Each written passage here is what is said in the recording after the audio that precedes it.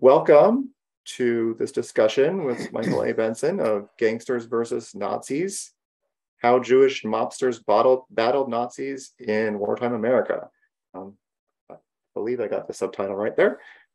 I'm Akiva Hoffman. That's how I'm known in writing circles, at least. And I'm a volunteer at Congregation Tehillah, who's sponsoring this event, and also co-host the Speculative Wisdom science fiction Zoom book club that is reading science fiction by Black, Indigenous, people of color authors, queer authors, women, and sometimes Jewish authors, but mostly we're reading science fiction and fantasy and discussing it through the lens of Jewish tradition. This is not a sci-fi event today. This is a history event, and we're very excited that Michael Benson could join us. And I want to, before we get into the content of today's discussion, just want to put out a content warning.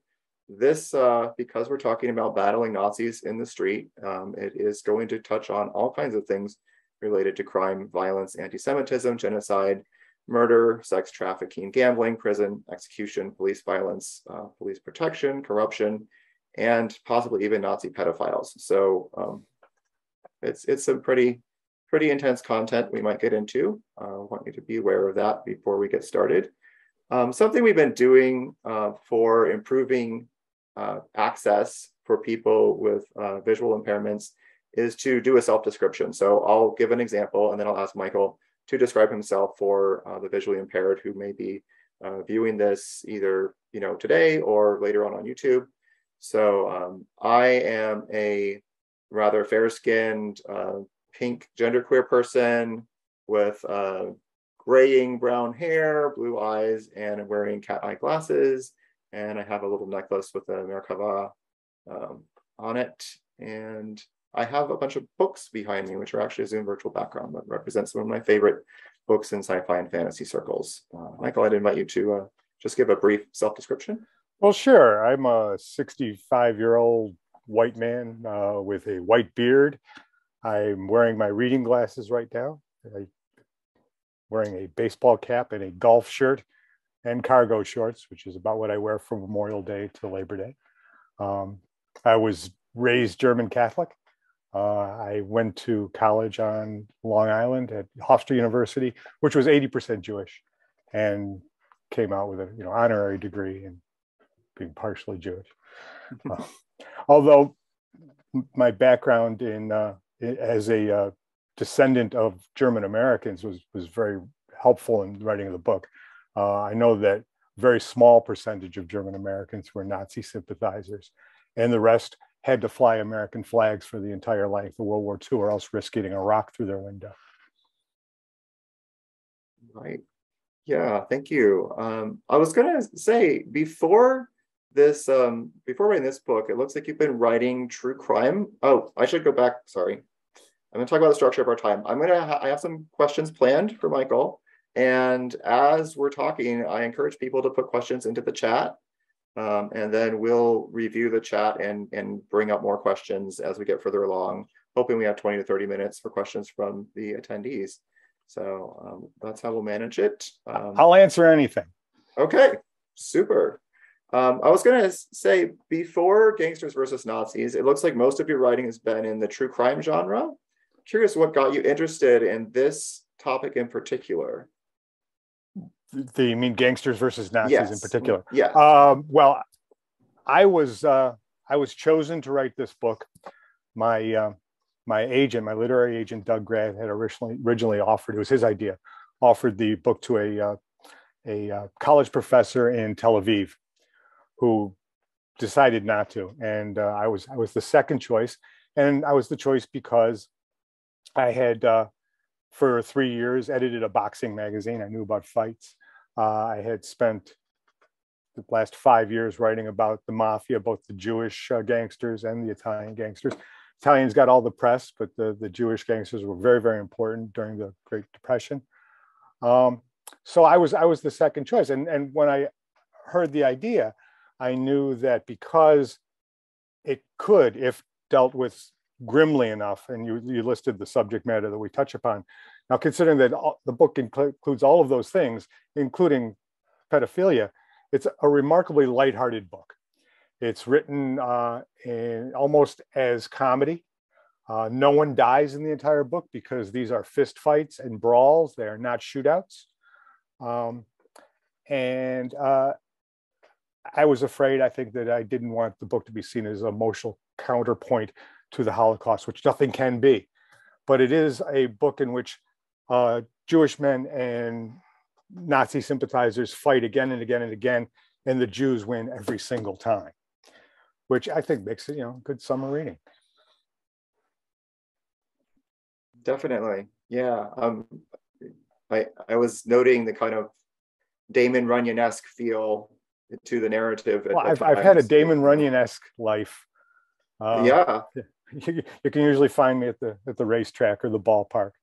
I've lifelong friends, one of whom's dad was known as Broadway Eddie. I think actually has a character based on him in Guys and Dolls. Oh, cool. And I went to college with the grandsons and granddaughters of a lot of the Jewish gangsters in the book. In particular, the ones from Brooklyn.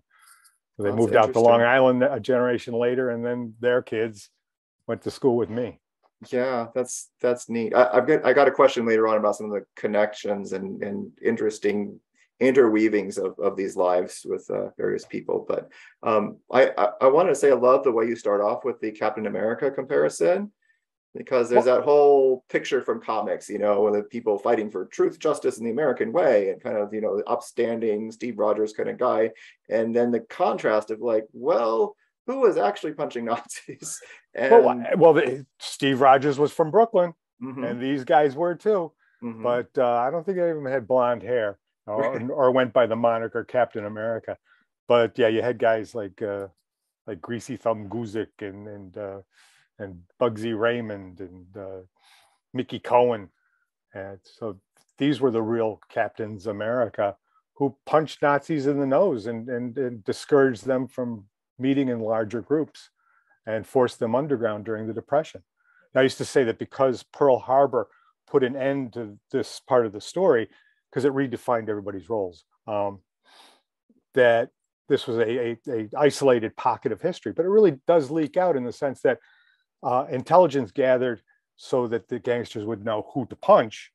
Lists of Nazi sympathizers were then later used after Pearl Harbor to weed out these guys who tried to take jobs on the docks or at shipbuilders where sabotage would have been possible. Right. So not only did the pre-war part of American history be less fascist because of these gangsters, the war itself was aided by them. Yeah. Because we told people they don't have to read the book before attending. Oh, that's not true. You have to read the book. No, they have to read it afterward if they didn't read it before. Okay, fair enough. I want to go over a little bit of the basics. Could you give us just a quick back of the napkin? Who were the German-American Bund and the Silver Legion? Okay, it's 1938 America. We're almost a full decade into the Great Depression. And because there are no hate speech laws, groups could say whatever they wanted about other groups, and as long as they didn't say anything obscene, and by that I mean sexual content, or shout fire in a crowded room, they could say whatever they wanted, including let's kill all the Jews. And because nobody had any money in so long, very easy to create scapegoats. The Jewish people were used by the Nazi sympathizers as those scapegoats, particularly effective in parts of the country where there weren't many Jews, or people had never met one, so you could tell them they have horns. And then you could get suckers to believe that. And that's basically the premise of that the meetings of the German-American Bund and the Silver Lodge were getting larger and larger, and there was no legal way to stop them. Book takes place entirely in the twilight zone between what is just and what is legal. The good guys break the law; they commit assault. And the bad guys are protected by free speech and are not breaking the law. That all changes after Pearl Harbor, when all of a sudden free speech becomes sedition because we're at war with Germany. So and it was I knew parts of the story for years. I mean, I knew that Mickey Cohen had bopped some Nazis out in LA. I knew a little bit about what Meyer Lansky had done. And I knew some of the Chicago story from reading the 26 volumes of Warren Commission exhibits and testimony. But until I found out about Judge Nathan Perlman, who was the catalyst for all of this, that this was an organized effort to hinder Nazism in America, started by a representative of the Justice Department, and then I knew we had a story that needed to be told. Yeah, that's really something. I was actually going to have you read from starting on page 55. You kind of have a reconstruction of that, how that phone call or that conversation might have gone with Judge Perlman and Meyer Lansky. Starting from In a World of Thieves to the end of the chapter. It's not real long. I'm not sure I have the same. Oh, I'm on page 49 within a while. Is it 49? I have the pre-published the advanced reader copy. Yeah. With all of my arrows, and I wouldn't deface an actual hardcover copy. Okay. Might be able to sell that. Sure. Now, what happens to Judge Perlman is he's pretty fed up with these Nazis. He goes to a ceremony in the lower tip of Manhattan, and it's forced inside by the German-American Bund, marching and carrying signs and chanting. And he knows what he needs is an army of men to fight these guys. They need to be Jewish because Gentiles don't care. They need to be comfortable with hurting people because that's the job. And they have to be comfortable breaking the law. So he's sitting over a cocktail one evening and he snaps his fingers and he realizes that the person to call is Meyer Lansky, the greatest of all times Jewish gangster. And now I'll read. In a world of thieves, Lansky was an honest man. He'd make a deal and then stick to it. The deal might not have been legal, but it was honest. He wouldn't cheat you and he didn't cut corners. He did what he said he was going to do, a tremendously valuable asset in a world of backstabbing rats. He lived to be old because of that integrity. It was the Pall Malls that ended up killing him. It's a brand of filterless cigarettes. So it was this man who was in the process of building and operating a strip of fantastic casinos and clubs in Havana, Cuba, with his millions of dollars in bootlegging money, who answered the phone one day, and it was Judge Nathan Perlman on the other end. The judge said he needed a face-to-face meeting. Lansky said, sure, and Perlman went to him. He brought Rabbi Stephen Wise with him so he could lay on some guilt if Lansky gave him a hard time. These fucking Nazis, they're becoming bolder with their shenanigans. They march in the street and they are anti-Semites and they think we are soft, Meyer, the judge said. I hate that too, Lansky said. It is a movement, Perlman said. Powerful men are openly making anti-Semitic remarks. Some of the newspapers and magazines are backing them up. Nazism is flourishing in the United States. It's no good, Lansky agreed. You got some boys who might want to punch a Nazi. Lansky says, I do. Judge, Rabbi, respectfully, you understand we can do better than punch. We could give somebody a deal, very deterrent to the survivors. Oh, I'm sorry, we cannot condone killing. There must be no killing, the rabbi said. Perlman nodded in agreement. Meyer saw the wisdom in this and told them so. It's always better not to shoot, right? But there will be violence, am I correct? Oh, yes. Let me rephrase. I want you to do anything but kill them. You have the men? I know just the crew in Brownsville. The boys in the press call them Murder Inc.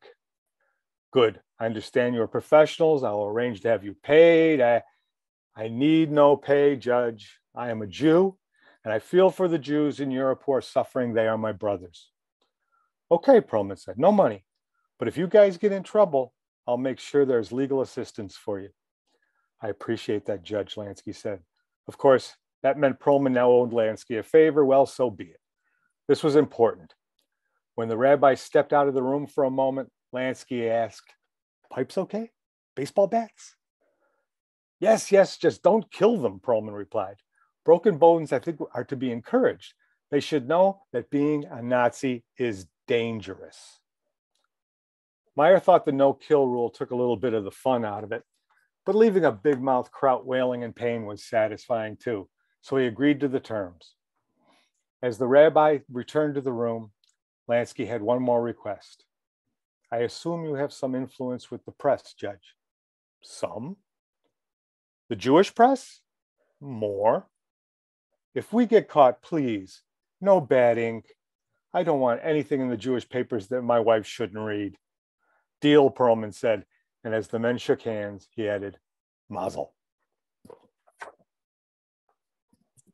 Yeah, so it's just fascinating to me the connections that were made and sort of parameters set around this. It's like they had a very clear mission. And it couldn't happen today. I mean, we were really in a time when people were very slow to pull their gun, and there were guns out there. It just wasn't civilized. You didn't bring a knife to a fist fight, and everybody was living by the same rules they lived in the playground days. It's an interesting point. It's interesting that, yeah, and I mean, not only didn't the gangsters kill anybody, the Nazis didn't kill anybody either. A lot of them did. They fled. Yeah, they had genocide plans, but they were So they were holding these rallies and so on, and let's say that someone gets in, Lansky's organization or Judge Perlman or someone gets a tip off about a Bund event happening. What sort of things would happen next? What sort of actions would be taken? Well, they functioned as a guerrilla army. Usually they would wait till after nightfall and surround the building. I know in Newark, New Jersey, they almost always started by throwing a stink bomb into the arena itself and then waiting at all the exits and, popping the guys in the nose as they came running out. At the Yorkville riot, the gangsters, the Murder Inc. guys, invaded from 3 different entrances at once. And although a lot of the fighting was just along the outer edges because the arena itself was pretty packed with people, there was no blowback. I mean, they put a hurt on the Nazis, suffered no injuries in return. And this is really a brilliant part. Lansky brought a box of brand new American Legion hats. And he had his boys all put on a hat, go in, do their thing, and said, lose the hats on your way out, which they did. And the sidewalk was just covered with them. And sure enough, newspapers the next day say, well, we think it was somebody from the American Legion that incited the riot. And it was a technique that was stolen from Albert Anastasia, who also worked with Murder Inc. And they would put on hats made in Chicago before they whacked somebody in Manhattan, lose the hat on the way out, and the papers would say, police think that they brought in a hit team from Chicago when the actual shooters are in Brownsville, Brooklyn, sitting in Midnight Rose's back room playing cards. It's fascinating. Wow. Yeah. So what kind of public reaction was there to this? I mean, it sounds like there's a mix of sometimes the police were arresting people, sometimes the police were protecting the mob, sometimes and then the public sentiment. I'm not always sure how did this go down in terms of the papers and average person, because with hindsight it's clear to everybody, right? Well, pretty much everybody, what the Nazis were about. In 1938, your Gentile neighbor might think, well, this is just a cultural event or something, Well, that's right. In 1938, seems hard to imagine now, but most Americans were against going to war against Hitler. He'd conquered most of Europe, and still, Mr. and Mrs. America didn't think we had a dog in the fight. Jewish Americans saw it differently because they knew horrible things were already happening in Europe. They were getting letters from relatives saying that people were being rounded up and no one was coming back. So the Jewish Americans were the first to realize that war against Hitler was necessary and inevitable, and that the war for the hearts and minds of Americans had already begun. So it was easy to get Jewish people to participate without any harm to their consciences whatsoever. And it was difficult to get Gentiles unless they were relatives of the Germans who broke a nose to care one way or the other. It really didn't change that much, other than making the Nazi groups move further underground, and their ranks were diminished to a certain extent by guys who said, "I'm not going back to that meeting." They got the hoodlums showing up. Right. The Yorkville Casino riot in New York City was the one where they came closest to breaking the no-kill rule. And Lansky admits to this. He said, we listened to their speech long enough to get a really good hate worked up, and we tossed one guy out a second-story window. And the guy lands on one leg and breaks his femur. But if he had landed head first, he would have been dead, and there would have been, Rabbi Wise would have wept, and the whole thing would have been over. So they got lucky in that sense. The guy just broke his leg. Yeah, you talk a bit about people who went undercover to find these, find out where the meetings are happening, particularly in the Chicago and I think the California chapters. There's some stuff about that. Herb Bryn, who kind of became a full contact journalist, you could say. But if you could share a little bit about the undercover sort of work that was going on too. Well, yeah, Herb Bryn was a Jewish journalist who, as they say, could pass for Gentile. I dealt with both of his sons during my research. Don't say he was blonde. He wasn't blonde. Okay, but he could pass for Gentile. And that was what they wanted. He was a big guy, athletic. And, the German-American blend would want him in their organization if he said he was German, which he did. And he found out in advance where the meetings were going to be, because by this time, the word was out that if you announced the meeting in public, the hoodlums were going to show up.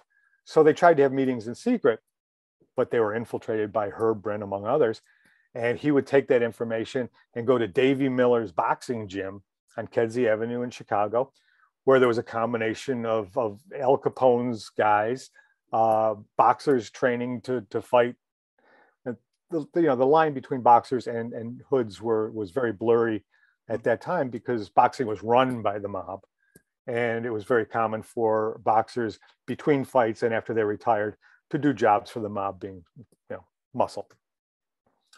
So he would relay the message to them, and then the meeting that was supposedly secret would happen, and boom, the door would fly open, and these guys would come in and start, smacking guys over the head.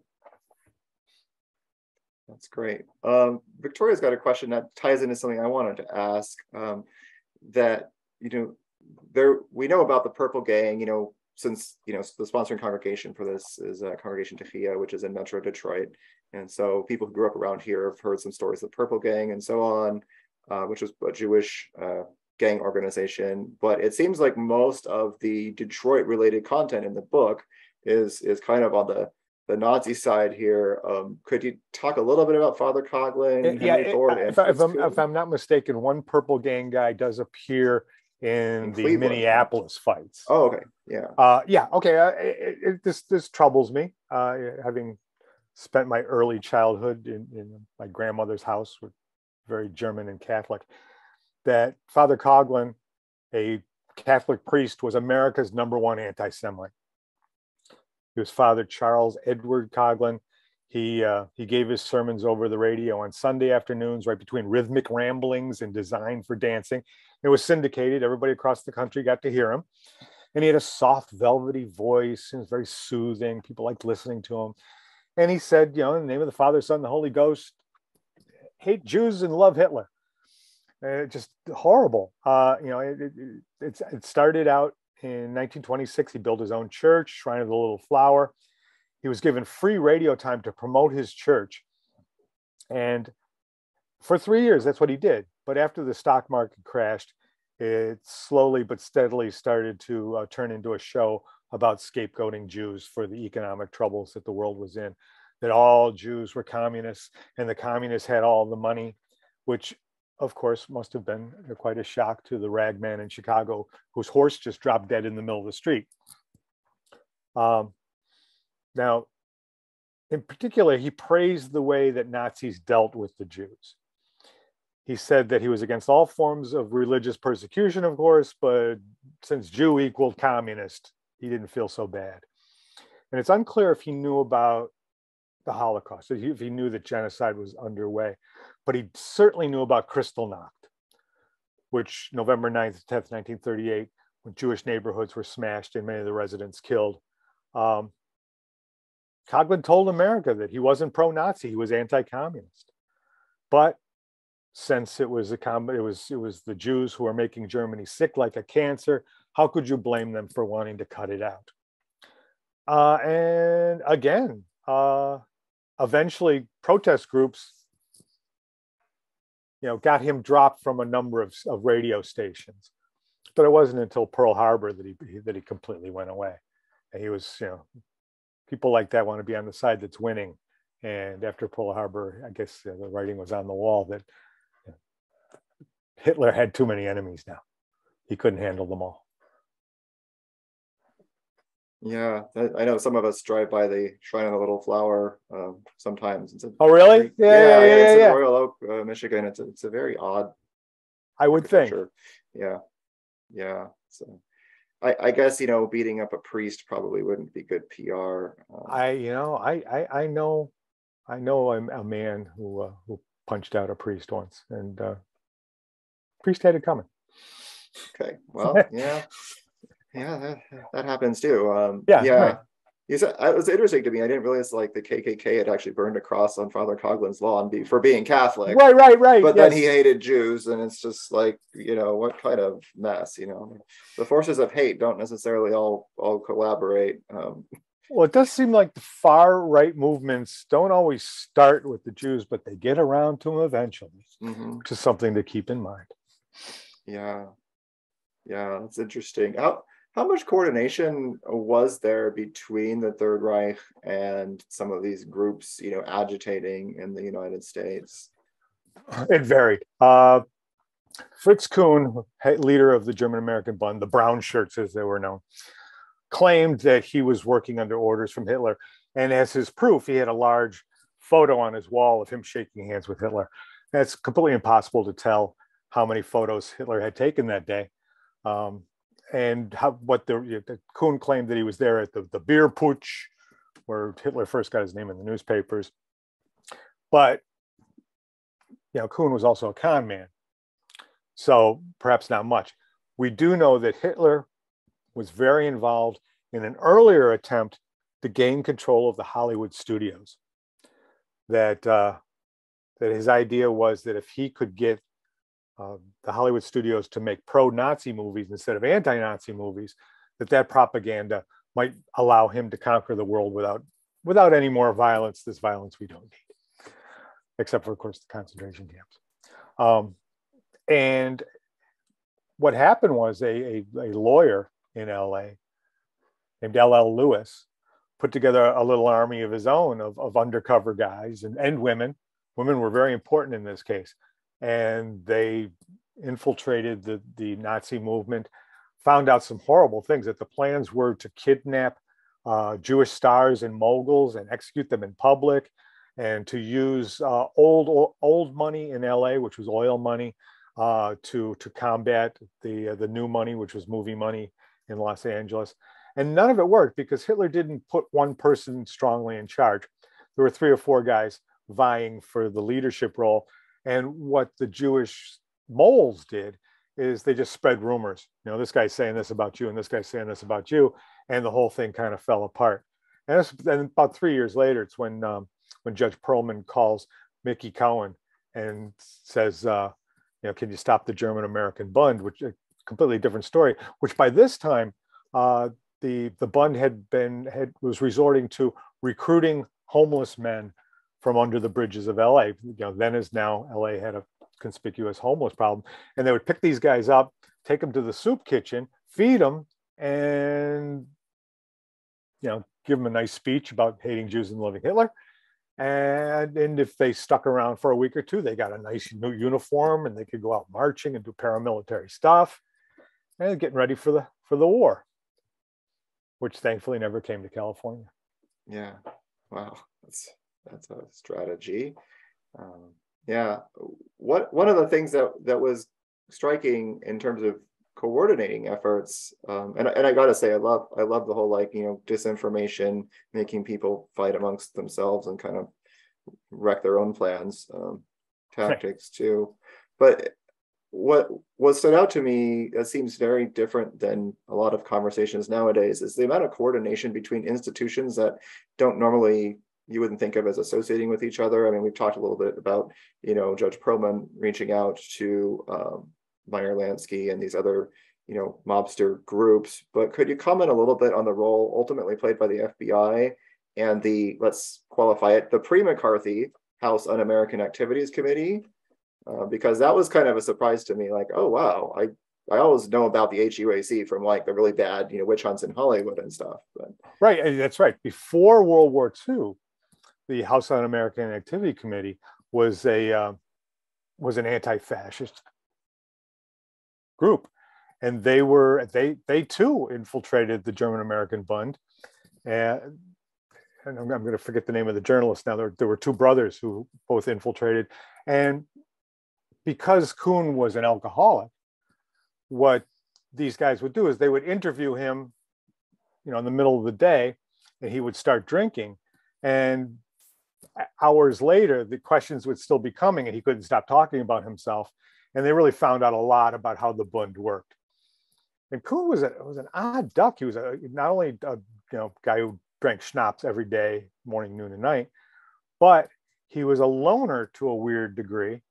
He would travel from outpost to outpost by himself. On 2 occasions, fell asleep at the wheel and almost died. I mean, he claims he once woke up and his car was half hanging off of a bridge. Why lie about something like that? I suspect that probably happened. And was known to get tossed into sheriff's cells because he would try to mouth off against Americans in small town America, and they'd say, "Well, sorry, buddy, you're spending the night in the jail." So yeah, and he was also dishonest. He was stealing from his own organization. He eventually was imprisoned for embezzling money from the German American Bund. So all that money that was supposed to go to hating Jews and loving Hitler was going to buy fancy cars for Fritz Kuhn. Yeah, kind of funny how, like, these genocidal people can sometimes be megalomaniacal sociopaths, and well, I think that seems, yeah, it was like the PR guy for the German American Bund was a pedophile. Yeah, you promised I'd talk about it, so I'll talk about it. Okay. And he was arrested twice within a month. Once for exposing himself to a little girl in Penn Station, and then a month later taking a little girl that wasn't his daughter into the movies, but in a way that aroused suspicion. And luckily, the police got there with a flashlight and stopped him before anything really bad could happen. But yeah, these are the kind of characters, and perhaps it shouldn't be too surprising that you wouldn't have your most virtuous German Americans as the head of your hating group. And again, I should note that by far, like 99.8% of 99.902, 2 out of every 500 Germans were Nazi sympathizers. The rest were American patriots. And I was pleased to find my hometown's Rochester, New York. When the Bund came to Rochester, they rented out a large dance hall for their rally, and only a handful of people showed up. I had a great uncle I was a little worried about, but it turns out that the local German American group in Rochester said, don't pay any attention to these guys. They're haters. That's not us. Yeah, that's good. I mean, that's the weird thing. It can only take a few people to do really bad stuff. It's important to stop those people, but yeah, it's they're not representative of an entire community. But yeah, if Judge Perlman hadn't called Meyer Lansky, we have no idea how big the movement would have gotten without that organized effort. And of course, we have to speculate on how Judge Perlman knew these guys. Why did he know Meyer Lansky? Why did he know Longy's woman in Newark? And the answer seems to be that they were bootleggers. And Judge Perlman was a drinking man. And I suspect that he did not go all of Prohibition without a drink. So the fact that he knew the guys who were supplying the booze probably has more to do with that than having run into them as part of his role in the Justice Department. Interesting. Yeah. There's such an interesting collection of gangsters, boxers, journalists, judges, lawmakers, and so on in this book. Did you have any like favorites? Like, if I could get in a time machine and go have lunch with somebody, who would you want to do that? Well, talk to? I like Longese Willman. Longese Willman, when he talked to Judge Perlman, he already knew what was up. He had been a defender of little Jewish boys since he was a teenager. It was not uncommon for little Jewish boys to get picked on by Gentiles just walking down the street in Newark, New Jersey. And if that happened to you, you'd shout "Longy," and Longy would come running, and he'd chase off the thick-necked bullies who had come into the neighborhood.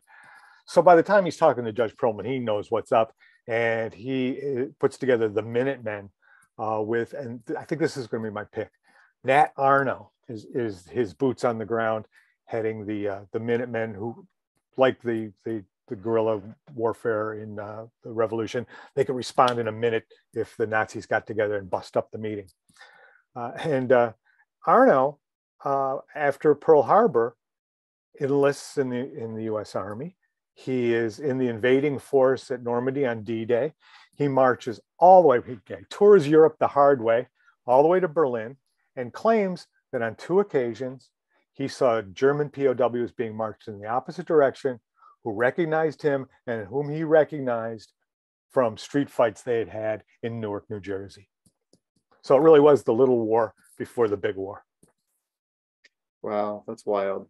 Yeah, I think there was a thing in your book about some people claiming to be Americans that were part of these Bund groups that actually hadn't established, citizenship here. And one of the ways they tried to evade trouble was to claim to be an American organization.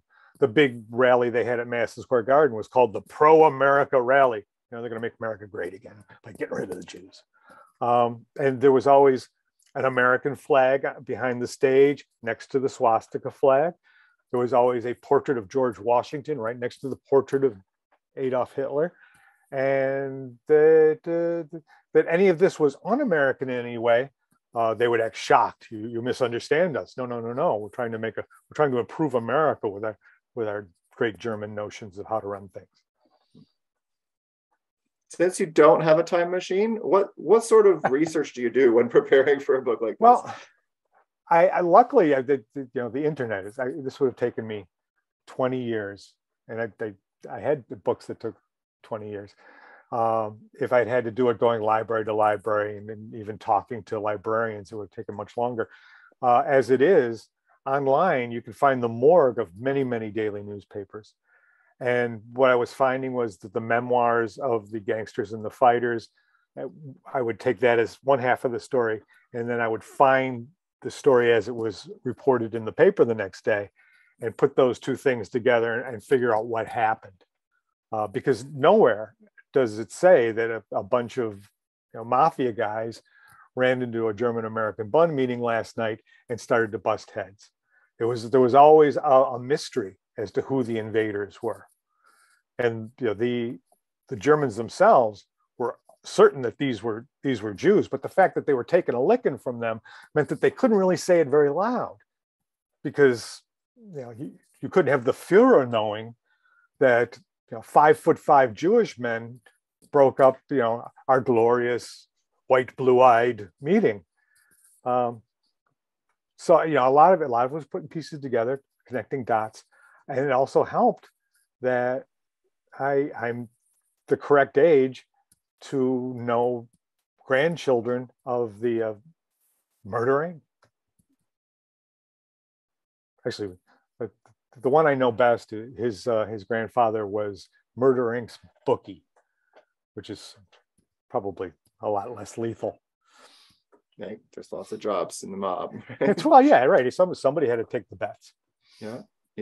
Victoria was commenting that that whole idea of asking family members, what were you doing when this was heating up, in Europe and so on, And I'm not sure if there's a question in there, Victoria, but just commenting growing up, being born in Brooklyn, raised on Long Island, dealing with anti-Semitism there, but not really getting a clear answer of, what people were doing. Did you want to come off mute and ask a question related to that, Victoria? Oh, thank you so much, Michael. Again, what a wonderful read this book is. And as I said in my comment, filled in so many of the gaps of, shall I say, my personal history. But I'm so glad that there has been more published and certainly spoken of how anti-Semitic Long Island was. And the fact that I found myself being raised there is something I still haven't reconciled with. Yes, the town of Yaphank on Long Island went completely Nazi. The main street was Hitlerstrasse. It was Adolf Hitler Street was where you went to get your egg cream. And I'll tell you that they still to this day do not want to talk about it. I found nobody in Yaphank who said, "Oh yeah, we used to be Nazi," and made me a little nervous. And they had a youth camp out there. There were youth camps in the United States designed to Nazify young German American boys and girls, and there was a string of them. The German parents wouldn't know until their kids got to the camp what it was like. They get a brochure, baseball, swimming, running, healthy, fresh air. Send your kid to the German camp. They'll learn how to speak German. And not until the kids got there to see that everything had a swastika on it, and they were going to be brainwashed during their summer stay there. And this was from coast to coast. And it's just stunning to me. On Sundays, they would have Parents' Day, and there'd be a parade, and the parents would come out and drink beer, and just horrible to think about. And there's no telling, what might have happened had Japan not bombed Pearl Harbor. Where was it headed? Were there enough Jewish gangsters and boxers to handle the growing fascist movement? I don't know. I think at some point you're going to need more. So yes, it's Long Island was a scary place. Yes. Richard asks, after the war, did any of the subjects profiled or their successors go after neo-Nazis such as Rockwell's group and alt-right organizations that are still active today? Well, I think Herb Bryn falls into that category. Herb Bryn dedicated the rest of his life to being anti-fascist, and somewhat famously infiltrate. He went into a neo-Nazi organization and said he was interested in what they were up to and if they had any brochures. And he said, and can I get one of these coffee cups? And the woman behind the desk was looking at her coffee cup, which said whatever it said on it, Proud Boys, whatever it was. And she says, well, yeah, but I have to go back in the storeroom to get it. He said, I'll wait. And while she leaves, he rifles through drawers as fast as an 80-year-old man can do it and fills his pockets with everything that's paper and gets home and finds that he's got enough stuff for 3 exposés on this group. Awesome. So it just, first of all, just tremendous courage in the man, because that could have gone really bad had he been caught with his hand in the cookie jar. But his entire life was like that. I mean, when he was a young man, there was a loudmouth anti-Semite on his bus, on the Kedzie Avenue bus. He dragged the guy off the bus, beat him up one side of the block and down the other side of the block, and then got back on the bus because the bus had waited for him. Got back on the bus. Everybody gave him a standing ovation, and life went on. So Herb Bryn, yeah, he's the hero of anti-fascists everywhere. I was surprised to see another household name that I did not expect to see, and that was Jack Ruby. Oh yeah, spoiler alert. Yeah, spoiler alert. I am not an expert on the Kennedy assassination and its aftermath, but I know the names Lee Harvey Oswald and Jack Ruby, and yeah. Well, I'll talk about that. Yes, Sparky Rubenstein is grows up to be Jack Ruby, and he's one of the fighters in Chicago. He's Barney Ross's best friend. Barney Ross was a multi-division boxing champion at that time, and by 1963, he's a nightclub owner in Dallas, Texas, and is the man who goes down into the basement of the Dallas police force and shoots Lee Harvey Oswald to death as he's being transferred from the city to the county jail. And he is then subsequently interviewed by Gerald Ford, who was future president of the United States, and Earl Warren, who's the Supreme Court justice. And they go to him in his jail cell in Dallas, and he leads with this. He says, look, I want you to know I'm a patriot. Back in the day, Barney Ross and I and the boys, we busted a lot of German-American bund heads because he thinks this is going to get their sympathy. So, well, Jack, we're glad about that, but it's not really what we're talking about today. The implication, I suppose, and then Ruby says, I wanted the world to know that Jews could be tough. And I read that again recently, and I said, that comes right out of the Judge Perlman playbook. Mm-hmm. That here's Judge Perlman's influence. Now, no matter how demented Ruby was doing what he did in Dallas, he certainly seemed to think he was doing a good thing. Right. He stayed more on the mob retribution aspect of things than he got fighting in there, fascism side of things at that point. He got in there like a hitman. Look, this guy's been arrested already. And you're delivering a hit. It's interesting. Well, the speculation is that he was ordered to kill Oswald, so Oswald couldn't say who he worked for. Right. Yeah. There's all kinds of theories. Right? There are. Yeah, and I am an expert in the Kennedy assassination. I wrote I wrote the Encyclopedia of the JFK assassination and Who's Who in the JFK assassination. Oh, cool. So probably my first inclination that there were hoods out there whacking Nazis during the Depression comes from Jack Ruby's testimony. Wow. What were there any surprises for you as you were researching this? Whoa, I didn't. Well, yeah, I've already talked about the youth camps. The youth camps really, really disturbed me. Father Coughlin disturbed me. I just didn't think that we had gotten to that point. I always assume that Americans are smart enough to see through disinformation, but it's at this point in my life, I know that's not true. And Hitler's wanting to take over Hollywood because of the propaganda machine. I mean, today's equivalent is having a far right entity take over a 24-hour news channel on cable, which has been accomplished, and that we're dealing with the effects of. Now half the country is getting its information from a parallel universe that people who aren't on the far right don't really recognize. Yeah. So since you're dealing in rather heavy material when you research something like this, and also how do I make it so funny? Well, yeah, you got to bring some pacing and levity to it. But do you have some practices for self-care or grounding yourself so you're still in touch with the real world and not completely entirely in the world of crime and violence? I have. First of all, I have a wife and loving family who don't let things go to my head. We've been through books that sold 7 copies, and we've gone through books that were bestsellers together. And I try not to get too into myself. When I'm in the middle of writing a book, there's probably no way to keep me grounded. I will pretty much submerge. But I can come out of it and still watch TV with my family.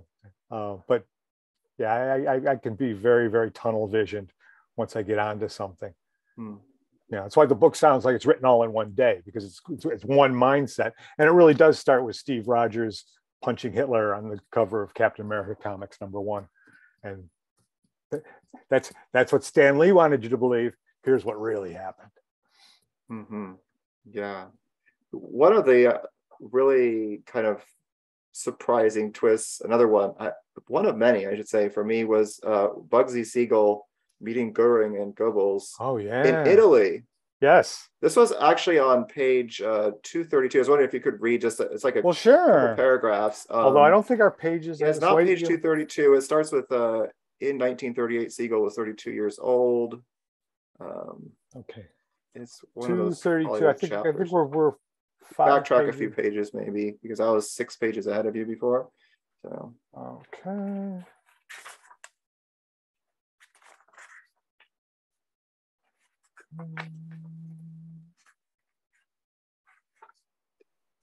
And as someone who didn't grow up in this era, it was interesting for me to learn that Bugsy meant, kind of like cracked in the head. Yeah. Like I didn't even realize like Bugs Bunny. Like, right. Sure. Right. Yeah, I just thought it was just a name, not like, oh, okay, this person's kind of off their rocker. Could you prompt me again with the beginning of the paragraph? Okay, it's in 1938, Siegel was 32 years old when he was and you have it on 232? Yeah, when he was in Italy. Well, I remember the story. Yeah, if you want to just paraphrase it. He was dating a member of the royal family, and he apparently didn't like those guys, and he wanted to shoot them in the hotel in Italy, where he was selling a patent for an explosive, which is another thing I wish I knew more about that. But his girlfriend tries to talk him out of it. He says, "Why? Don't you hate those people as much as I do? We could be, we could be back in the Hollywood Hills in 24 hours. Or I can get us an airship across the Atlantic. We'll be out of here. Don't worry about it." And she says, "No, you can't do it, Benjamin, because they'll kill my family. I mean, they won't take it out on me. They won't take it out on you. They'll take it out on my mom and dad, my brothers and sisters. So you can't do it." And that's why the top Nazi brass survived Bugsy Siegel's trip to Italy. Yeah, we don't have an alternate timeline where we see what would have happened if that had gone differently. Well, that's but it's like, wow, these people crossing paths, and so there might have been good for him to just scoop up the whole family and take them to the Hollywood Hills. Right, yeah, exactly.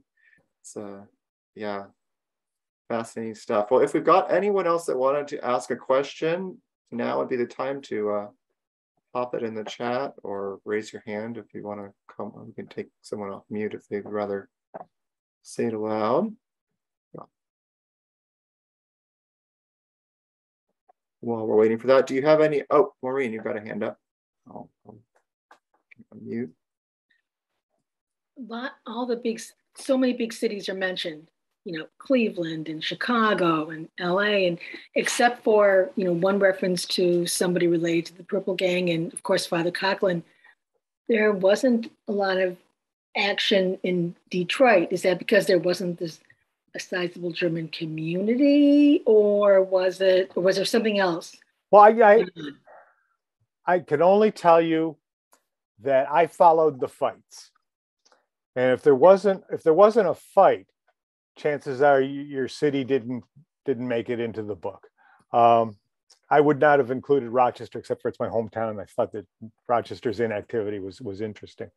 It may be that only gangsters who were assured of legal assistance if they were caught by Judge Perlman put their lives on the line in order to fight against the Bund. And that it may be that Judge Perlman just didn't know who to call in Detroit. He didn't have a pipeline to the mafia in general or the Jewish mob, but he knew a couple of guys, and he used them to spread the word around. So yeah, I would suspect that it's because there weren't any brawls there. Yeah, you had mentioned some differences that you see in the environment nowadays versus in the 1938. One being that people are much more likely to pull a gun. Yes. Today, there's no code of honor for fights. Is that anything else you wanted to elaborate? Well, yeah, the movie West Side Story seems to be about the moment when society graduated from fighting to shooting. And the further we get into that, that's the 50s. By the 60s, internal politics are being altered again and again by bullets. We have all the assassinations. In 66, we have our first mass shooting on a campus, which is Charles Whitman, University of Texas, not Columbine, it was before that. The depravity of crime in general seems to amp up dramatically during the mid-60s. For the first time, we're watching our boys at war on the 6 o'clock news, which is really angering people because it was a lot easier to make war glorious to civilians who didn't have to actually see it. They knew that guys came back from war looking vacant and with issues, but they didn't know what war looked like until Walter Cronkite showed it to them. At which point our ability to accept authority's word without question, wore away. And to the point now where I think it's gone to the other extreme, where nobody believes anything that the government says, that it's all BS. And don't listen to any of them. Listen only to me. Right. Seems to be the way it goes. Yeah, that's going to be great. We have a question from Victoria. Going back to Long Island, did Robert Moses have a part in any of this? Oh, yeah. See, I don't know. I know Robert Moses was not a pal of the little guy, but I don't know if he had anything to do with any pro-Nazi activities. He did build the overpasses on the way to Jones Beach low enough so that buses couldn't get there as a way to keep the riffraff out. Need a car to get to Jones Beach. That's quite a look. Well, let's say, the roads that were necessary to get all those cars from the inner city out to the suburbs could have gone around the edges like they did in Brooklyn. In the Bronx, he put them right through the middle and wiped whole neighborhoods out. So, I mean, there are Bronx accents that existed before Robert Moses that you don't hear anymore because that's now the Cross Bronx Expressway. Yeah, so many cities. I mean, we have situations, neighborhoods in Detroit that were wiped out by, freeway development and other development, Yeah, it's a. And people in Brooklyn tragedy. had a little more power. And the Belt Parkway, as its name suggests, goes around the outer edge of the borough and really, it took up some swamp space. Nobody, Brooklyn survived fine. Do you have any other books coming out that you'd like to tell us about? Well, this is your latest release, I believe. This is. I have one in the can, as they say. It's called The Cigar. I wrote it with former gangster Frank DiMatteo, and it is a biography of Carmine Galante, who is famous for being whacked in a restaurant in Brooklyn. And the Daily News the next day published the picture of the corpse with the cigar still in his mouth. It's a famous photo. But he was an interesting guy before that. He was not a nice man in any way. He was the world's #1 heroin dealer, for example. But he also was a soldier of Vito Genevieve's. Now, most of the Italian gangsters were anti-fascist because the fascists and the mafia were competing governments. But Genovese was deported, and probably because his life was on the line, he had to cozy up to Mussolini. And Mussolini says, "Okay, I'll let you live, but you got to whack somebody in the United States for me." And it was a guy named Carlos Tresca, an anarchist, communist, anti-fascist. And Carmine Galante got the job and whacked him at 5th Avenue and 14th Street, I believe, and way back around the Great Depression. So that's the next one. Wow. After that, I don't know. I'm thinking of writing about something nice. I think my brain really does need a place to go for a while that's not killing and hurting. Yeah. Wow. Thank you so much for joining us. This has been excellent. Everyone, thank you, Akiva. Please get a copy of Gangsters versus Nazis if you don't have it. Yes, read please. It. There's so much great stuff in there that we didn't have time to go into. I mean, even stuff like Lucky Luciano's support for the Allied forces in World War II. There's all kinds of fascinating stuff, and we just touched on some of the highlights here, so I encourage you to read it if that's your kind of thing. And this has been a wonderful discussion, and best of luck with this book and the future ones coming out. Thank you so much. Thanks for having me, Akiva. Take care, everybody. Have a good rest of your weekend.